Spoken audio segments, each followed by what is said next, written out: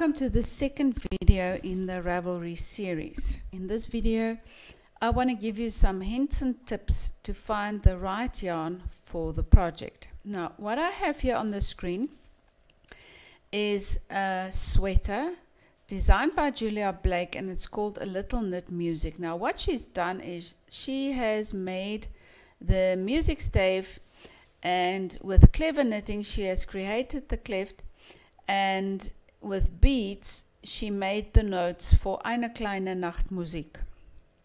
I think it is absolutely beautiful. Now, if I want to knit this for myself, what yarn am I going to use? Okay, so this is the scenario. You've got the pattern that you want to use. Now you are yarn hunting. You might have yarn in your stash that you might want to use, you might not. Maybe you think it's suitable, maybe you're not sure.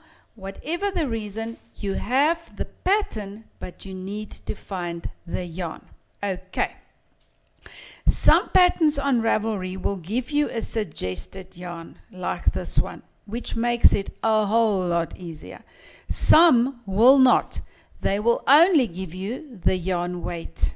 With this one, it's going to be a little bit more difficult, but if you have a suggested yarn, it's easier. Okay, so this one says you can either use Sweet Georgia Yarns Superwash Worsted. I'm going to right click and open in a new tab, or you can use Madeline Tosh Vintage. Okay, so let me see. Can you see that Ravelry also, it doesn't only have a database of patterns, it also has a database of yarn. Now, you can read about Sweet Georgia Superwash Worsted here. We can see that there's 200 yards and the unit weight is 115 grams. Or you can also use Madeline Tosh, which is 200 yards on, they don't give you the grams, which makes it more difficult. But it's not a big deal. You can always Google the yarn to see how many grams are on a ball. Let's go with the first one. So here we have Sweet Georgia is the maker, and Superwash Worsted is the yarn, the name of the yarn in the brand. Okay, the first thing you can do is go to yarnsup.com. If you go to yarnsup.com, you will get to this page.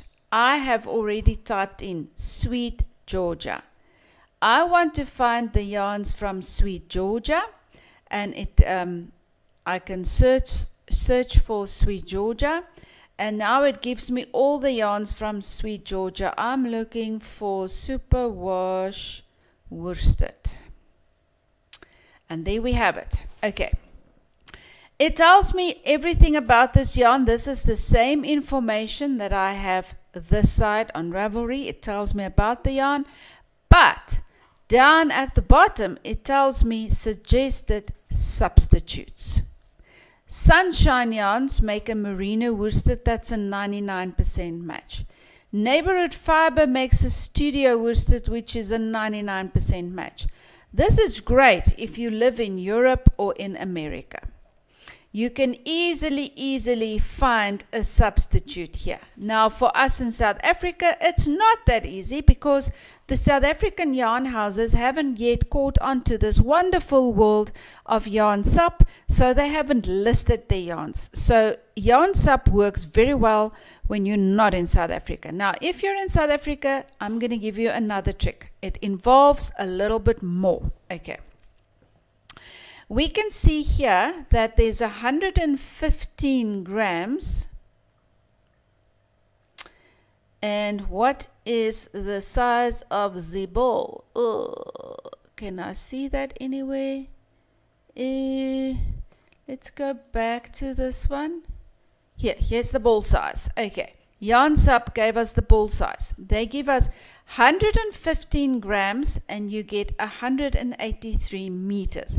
Now you can do this on paper and pen. I'm going to do it on Excel for the sake of making it easier.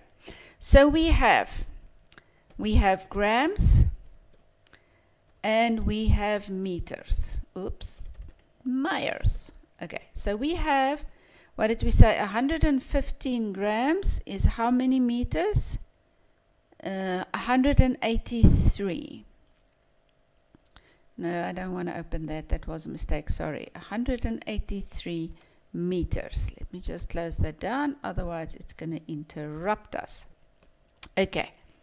So I want to find how many meters on a 100-gram hank or ball, because that is what we have in South Africa.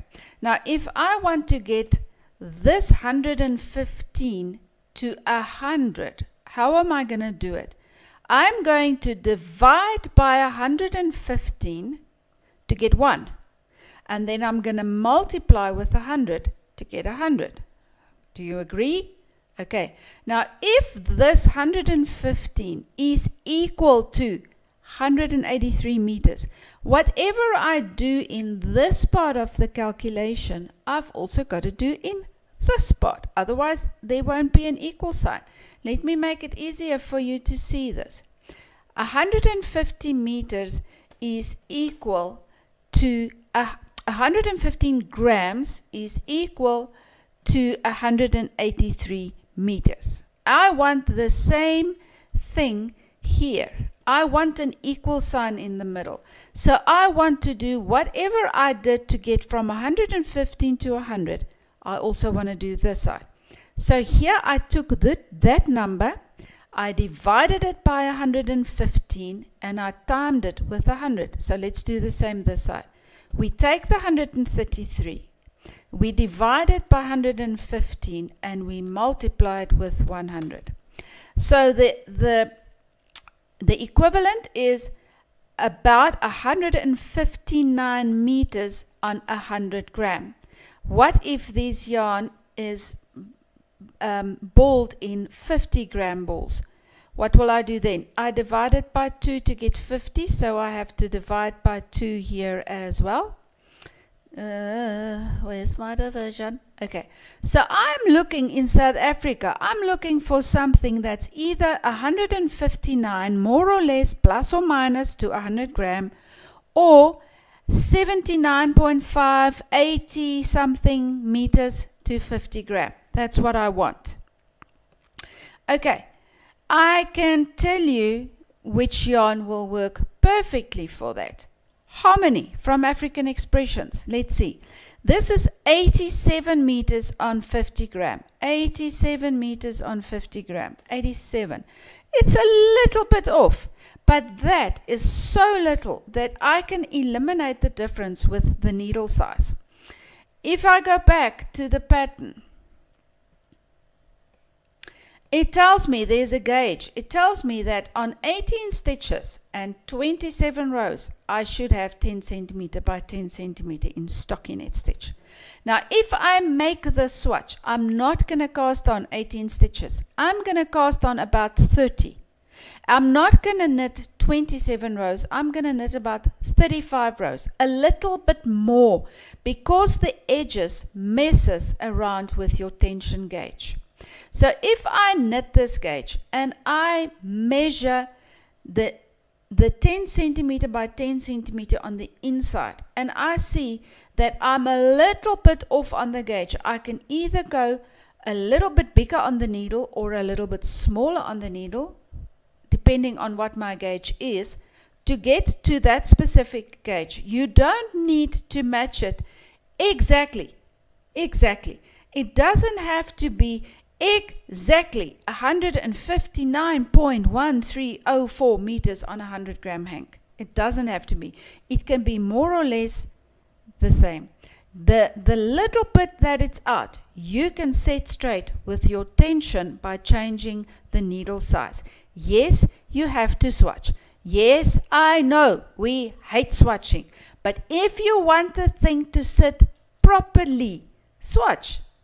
To make that little swatch in the beginning is going to take you half an hour. It's either half an hour extra, or you might knit for days and you might be totally dissatisfied with the end result and you frog it. How much time have you wasted then? Think about it that way. I can either waste half an hour or I can waste days. It's not worth it. Swatch. It's as simple as that. Swatch. So use your Ravelry yarn database to see exactly what you are working with. Tells you about the yarn. And then you can go to yarnsub.com and find an alternative, or you find an alternative with the length per 100 gram. Why do we do that? The length per 100 gram gives you the weight. So you will find the same weight. The other thing, however, that you have to keep in mind is this. The Ravelry database tells you what is in that yarn that she's used. She's used merino. With other words, you need to either stick to merino or you need to know your fibers well enough to substitute. Let me give you a quick breakdown. Merino is elastic. Cotton is not. If you make this thing with cotton yarn, you will not get the same end result because cotton is not elastic. It will not sit in the same way that the merino is sitting. There's a whole teaching on fiber in the Patreon database that I've done. Scroll down, go look for it. There's a whole thing about fiber. You need to match the fiber. Yes, you can substitute merino for acrylic yarn that's been made to imitate merino. You can, because it's made to be elastic. But you also find acrylic yarns which has been made to imitate cotton without elasticity.